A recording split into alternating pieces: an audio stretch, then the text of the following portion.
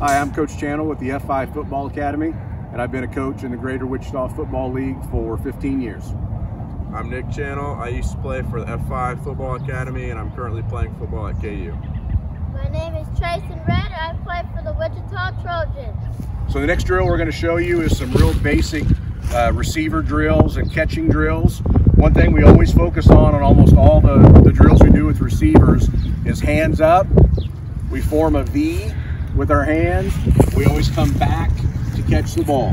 Whether you're doing a slant route, an in route, an out route, you always want to come back towards the line of scrimmage or back to the person that's throwing the ball. So Nick's going to throw some balls here. You'll see the hands up, coming back towards the ball, catching it in his hands, not letting the ball come into the pads or hitting him in the pads. Always catching the ball out front, coming back to the ball.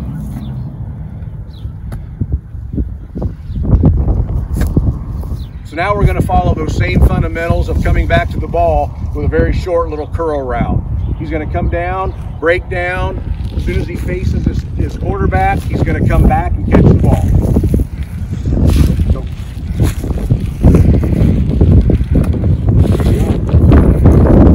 Do one more. Go. Come back to the ball. One thing to focus on too, once you catch a ball, always catch and turn it upfield. We want to score. Let's do one more. There we go. There we go.